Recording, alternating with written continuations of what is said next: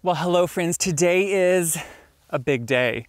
We're gonna be planting a lot of the plants I have along this new path I put in just recently. So if you have seen the previous video, I talked about the path I put in, what the overall feel and concept was, but said I was waiting to do plantings till all the plants came in and until I was ready. And now I'm really getting ready to start putting all these in. What you're gonna see behind me is a lot of plants laid out with my dog Kip. Kip is watching, we have water for him so he can supervise on the sidelines. So what we're gonna do here is kind of go through what I'm doing, my process, my thought process, but also all the plants I'm choosing and why I'm choosing them. So this is kind of a new concept for me in the sense that this is the first bed I have started completely from scratch. Most other beds I hobble together, remove things, add things, extend the bed, but this is the first one that was a blank slate.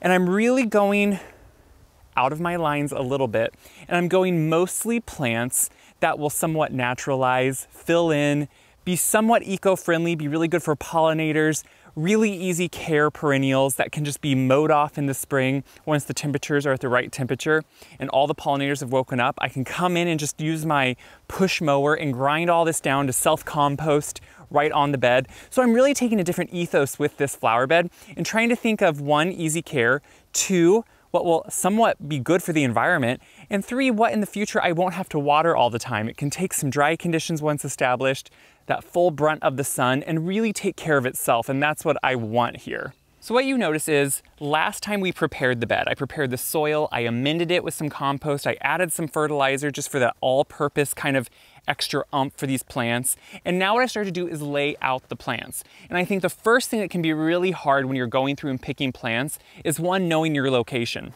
This location, you can see up into the sky, it gets full sun pretty much all day from about 9 o'clock in the morning on until 4 or 5, actually during the summer, probably not till 6 o'clock does it get any shade. So these things need to be able to take that full sun, a lot of heat. It can be a hot wind during the summer. So I'm picking a lot of these plants that will do well here. Another thing you have to remember when you're doing this is, what is your overall size gonna be? So obviously I know the depth of my bed. I have to also take into account that these trees will continue to grow. They'll continue to grow outwards unless I want to trim on them at some point. Even some of these, I have a smaller one here that I had to patch in at one point.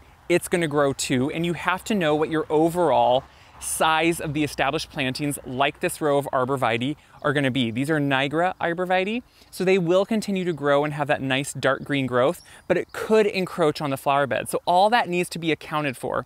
The first things I'm gonna show you are some of the plants obviously I'm choosing. Now, one of these you're gonna say, well, yeah, you love this, I use it all the time, and I do, and it's Millennium Allium. What I like about Millennium Allium, it's obviously in the allium family. It's a perennial allium in that it comes up in the spring and looks kind of like this, and then it gets its beautiful little lollipop flowers on later in kind of mid-late summer, and the pollinators go crazy for them. They're usually just a buzz, which most of these flowers will be, with pollinators. Also, it's great, deer resistant, rabbit resistant. They do really well once established in drier conditions. They do well slightly sandy soil if you have that, or do good with a good draining loamy soil. In general, Millennium Allium was somewhat bred to be one that does not reseed and is just a nice clumping form. I have found over the years that it does reseed. So even though it's not supposed to, I have certain plants of Millennium Allium that do reseed. It's something to take account for. A lot of the plantings I'm choosing out here are ones that can naturalize, meaning they could grow. Some people feel get out of control, but that's why I'm putting them in a bed that's really gonna be a little bit of a mixture, almost a cottage garden effect. And the reason I'm choosing this out here is, one, I want it just to fill in the whole bed and take over. Obviously I'm gonna have to mulch it when I'm done, but over the years, I want this bed just to be filled with perennials, blooms, easy maintenance. I am also someone design-wise. You can see that my path was very straight, very clean lines. Since the bed itself and the flowers in it are gonna be kind of chaotic, I call that controlled chaos within a defined line. So I have my defined line that will always be a really nice straight line, but then there'll be chaos beyond it in the flower bed, and that's okay with me. So in front we have slightly smaller plants, but they're still varying heights. So right beside some of this Millennium Allium is going to be beautiful. I love Blue Fortune hyssop. Now, the one thing you have to remember is this is one that will naturalize. What I like about it is it does really well in full sun. Pollinators love it, butterflies love it. It's an easy one. It will grow and sometimes naturalize and plant more plants around it. I'm okay with that. I'm okay with it getting into larger clumps and growing into each other. But make sure you account for those things. I think over the years, we sometimes try to control things too much, and that's when we get to too manicured of gardens, which I sometimes even feel like I have. I keep my really manicured gardens up around the house maybe, but then places like this, I want to be able just to fill in. Now, also in this line, I'm dividing the bed somewhat into the back half and the front half. Another one here towards the front half are gonna be one of my favorite salvias, which is the Caradonna salvia. I use this a lot because what I like about it is it stays very upright for salvia. It doesn't flop over as quickly. It also just has a nice deeper, not only bloom, but the stem the bloom comes on, if you look closely at the plant, can get this nice deep hue to it. So if you look at the stem here, it's already in that dark color. That will continue to darken. And then it sends up these beautiful spikes of flowers. So I'm doing a lot of shades of purples here. The Millennium Allium are purple. This is purple. The hyssop is purple, but different shades. When I try to design a bed or choose a bed that goes together, I love to sometimes stick with a palette and go with different shades in that palette. So different hues of purple all together to me make a really nice cohesive look, but also add variation in color. Now I am switching up the color in two ways, and I'm kind of excited about this because it's a little homage to how I grew up and what my mom loved some of the flowers, but it will also just add bright pops of color back here. So what I also have towards the back, more because these will get much bigger clumps and somewhat really grow in, are just very traditional black-eyed Susans. You can't go wrong with them. They're just the Goldstrom variety, which is kind of that, I just think, quintessential yellow pop of color. And they're super easy. I mean, this is the thing with them. They love full sun. They love some nice rich dirt, but can do well in a lot of conditions. They can do well in some clay if you have that. It isn't always that they need perfect soil by any means. They're really able to adapt. And I just think they're so beautiful, and you can actually use them for cut flowers, and they just take care of themselves. Beside them, I'm gonna do some different varieties of Baptisia. Now, I love Baptisia because, again, super simple. It takes care of itself. A lot of the original varieties were in just the blues. This one, you can see I have one. I haven't tried the Twilight. I'm kind of excited about it because it has little tinges of yellow, but eventually these become very big, like 3 to 4 foot wide and tall, with big spires of flowers, and then they get fun seed heads on them. They're really great for floral arranging because they can be used as just a filler if they don't have the flowers. Either way, to me, they're so fun, and I'm dotting them in all the way down the line. Another tall one here towards the back half of the bed is one of my favorites, and I never have a good spot for it. So this is one of the first times I have a good spot for Culver's root. And what I like about it is it has beautiful tall spires of kind of a light purple to white flower. I put some of this in my mom's house a few years ago too, and it's just so pretty. I love how the leaf pattern you can see comes out of the center. Isn't that so cool with the 5 leaves? So even the foliage itself to me has some unique qualities to it, and that's what's great about this whole area. We have textures with leaves, with flowers, all of that. And then another Baptisia I'm using is the Decadence Deluxe Pink Truffles. I haven't tried this one either, but what I love about it is it has that lighter purpley pinky color to it. So it kind of will really stand out against the dark green of the arborvitae here in the back, and that's what I want. I want these things to have definition. Since there's such a dark green wall, I want them to be able to have that varying color, and that's what will be really fun. So all these things I've been doing now is setting them out and measuring out where I want them. They're not in perfect centers, but what you're gonna notice, I am doing groupings of odd numbers. Usually it's around groupings of 5, or sometimes it's groupings of 3. I talk about this often. Odd numbers always are more pleasing to the eye, both in the landscape, in home design, whatever it is. We often choose odd numbers in plantings because it has a more naturalistic grouping to it, kind of how Mother Nature would group. It's not usually in even symmetrical things, it's in odd numbers. What I also like about what I'm doing is I'm doing pockets of mass plantings, mini mass plantings. So 5 grouping of one plant will create this beautiful mass. So when it blooms, it's really gonna stand out, especially from a distance from my house, because this is across the yard all the way at the corner. You'll look across and see pockets of color, and that's what I want. That's a good way to make a plant seem bigger and more impactful is just to do it in a grouping. And that's usually what I do in most of my areas. At the back of my shed, over yonder, I have groupings of different plants all along the back. And so I'm doing somewhat the same here. The one variation would be the Baptisia. I'm not doing 5 of those together because they get so big and impactful on their own. They don't need that grouping really to do that. So now comes the fun part. We're gonna start planting. As you remember, we amended the bed.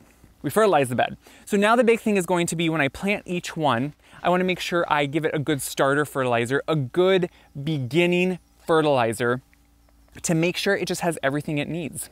So once I have my hole dug, any of my holes for all these plants, I'm always gonna put a handful of the biotone in it.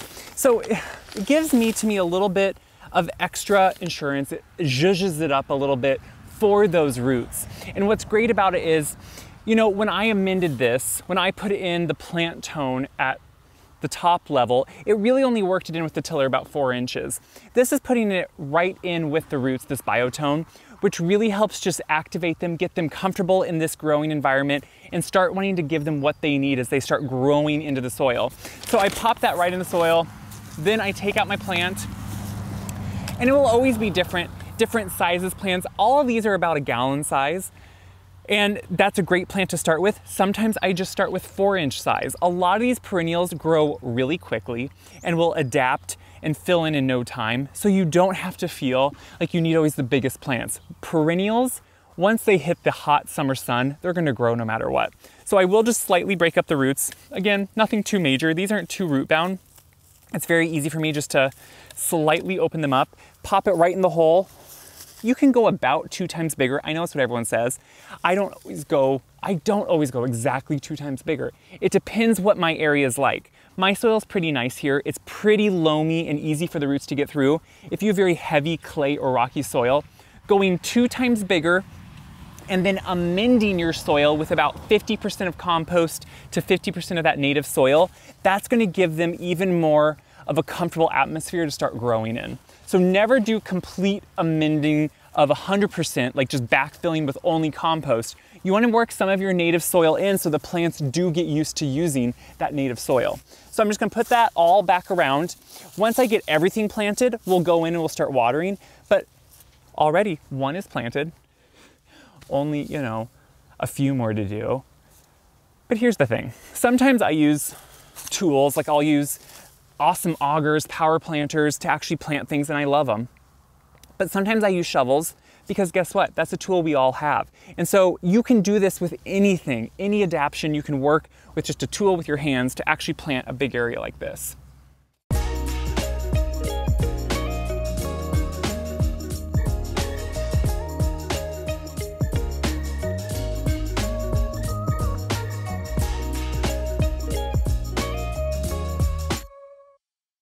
So you can see I'm gonna work in sections. I'm gonna do in between each of these statues.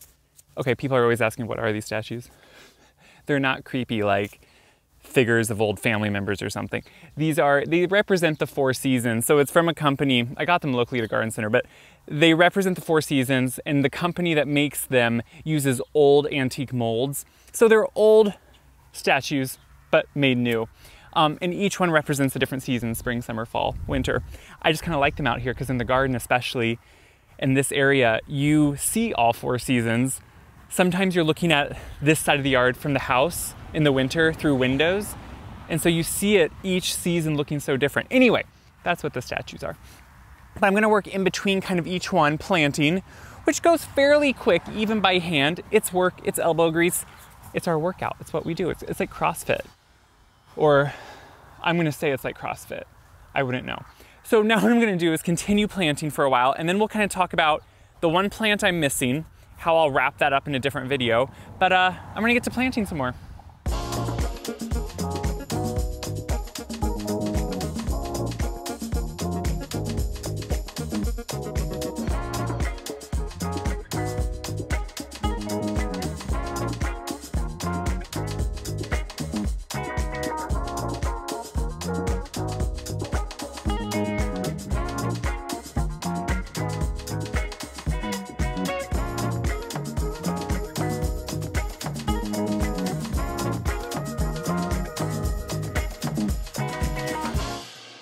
I'm doing the last 2 here for the moment for all the planting I have.